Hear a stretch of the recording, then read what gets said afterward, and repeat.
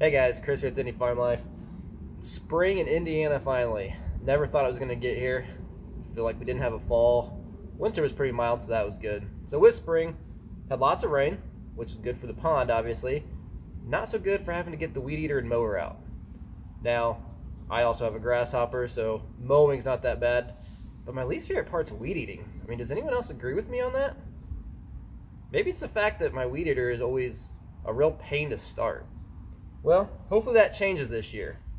Last year, into the season, I replaced my 4-stroke Craftsman that I had had for 4 or 5 years. I had accidentally, lack of a better word, I accidentally broke it.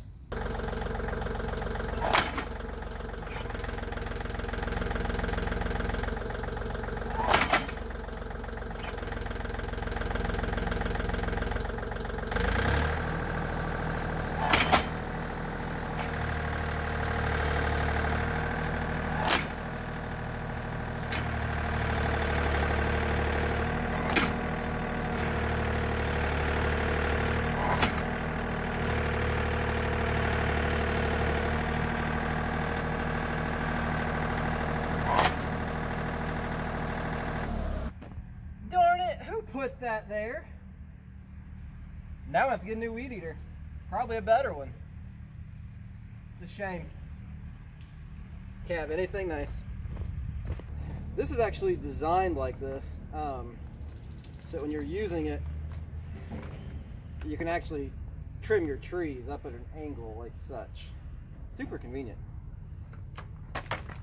See, I told you guys it was an accident. I'm out here tamping down my rocks like I do all the time, as everyone should, and someone puts that weed eater right in my way. How was I to know it was there? It's not like it's red or out of place. Whoops. And so I decided to go with something a little better. Went with this Stihl FS111R and only used it for a little bit. Like I said, I got it end of last season, but just kind of want to show you some things I like about this so far, some things I don't like, and see how it runs. Like I said, I always had a huge problem with my Craftsman. I could never get it to run right. Had it for 4 or 5 years. It was a battle every year to use it. Like I said, I don't know if it was just a faulty engine from the manufacturer when I first got it or what. But so hopefully we'll give this one a shot. Like I said, you guys are going to see me start it for the first time this year. I've done nothing to it. I didn't really winterize it how it's supposed to. So let's take a look and hopefully it fires right up. Like I said, guys, I haven't fired this up at all this year. So it's first try, primed a couple times, set the choke. It's fuel still from last year. I know. Some of you guys are gonna say, well, no wonder your weed eaters don't run right. You don't take care of them. But I just had better things to do last year than worry about the gas in the weed eater. So fire it up and see what we can do.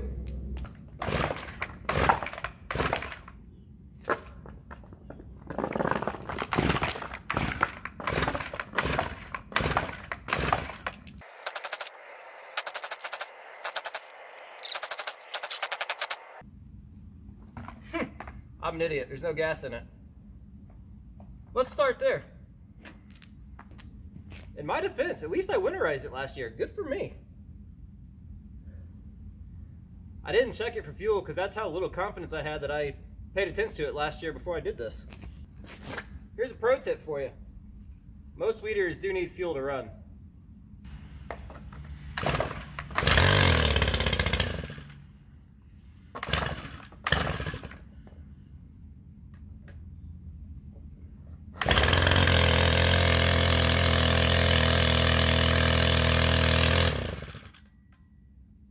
Too soon.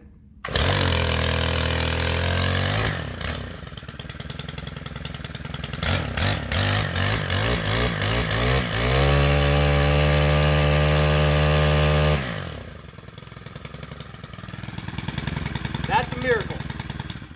All right, guys, this is not going to be an all-encompassing review of this thing.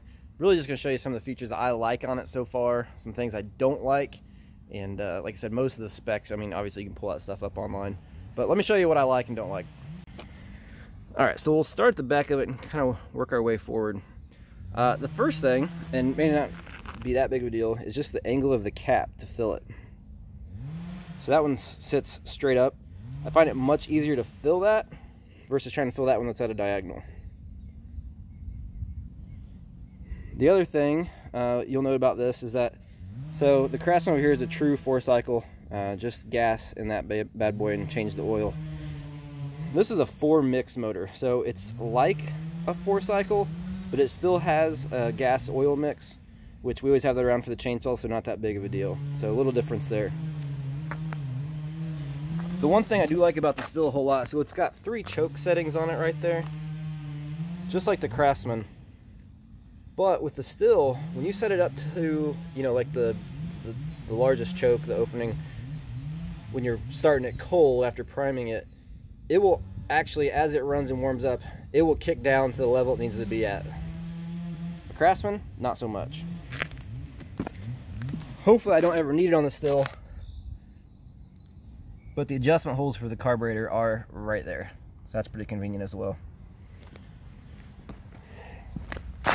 As far as the handles are concerned, I mean, not really that big of a deal.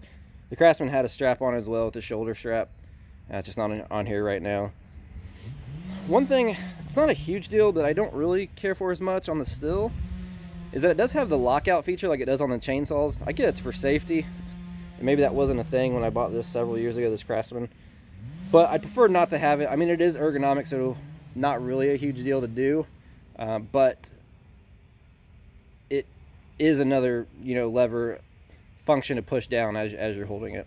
So another thing that I really liked about the Craftsman versus the Stihl, so you'll notice here, as far as changing out attachments on this Craftsman, it was super convenient.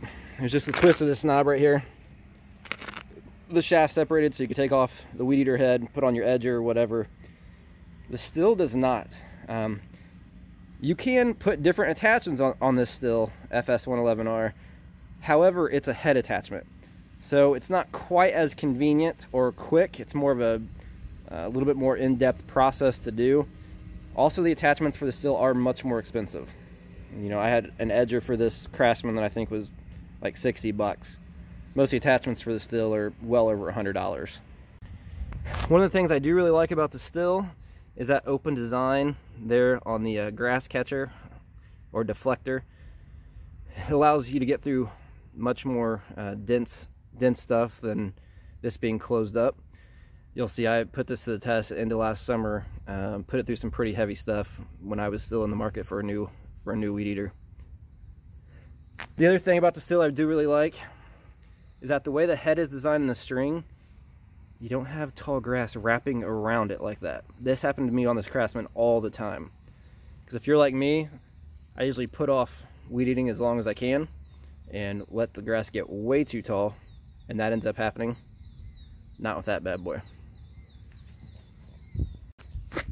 The other thing that Craftsman really had right, and I'm sure several other manufacturers do this too, but to feed more string, you really took whatever length you want, feed it through one side, out the other, and then this bottom twist, so you wind the string like that, so you don't have to open anything on this to put on more string, which that was pretty sweet. But, the shaft's bent. I don't know how that happened. I definitely didn't throw it when I was frustrated, I promise. Whereas on the Stihl, it's more of your traditional, you have to open up the head to wind the string on this thing. So not a huge deal. I mean, that holds a lot of string, obviously, but that was a pretty slick setup that the Craftsman had. But if it doesn't ever run, which it didn't, is it all that convenient? All right, let's see that bad boy in action. Let's see what kind of power this bad boy's got, huh?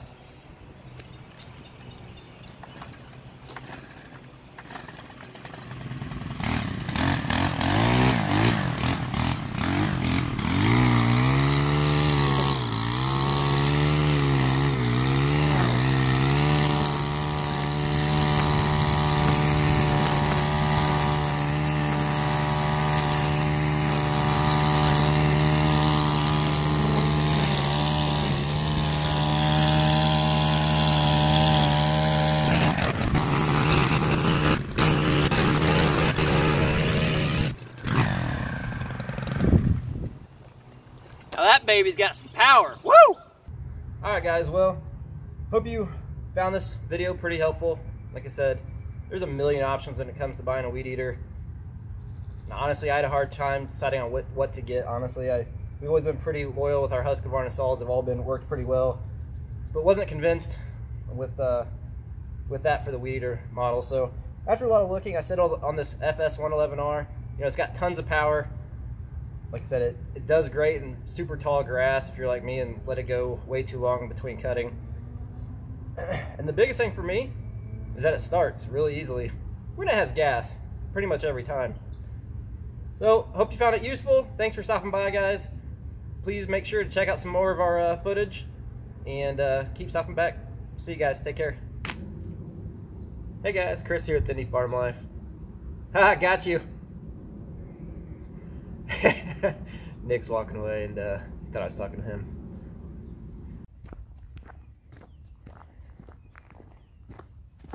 You know, I understand what Adam's always talking about, but his head being crooked. Just cannot sit right.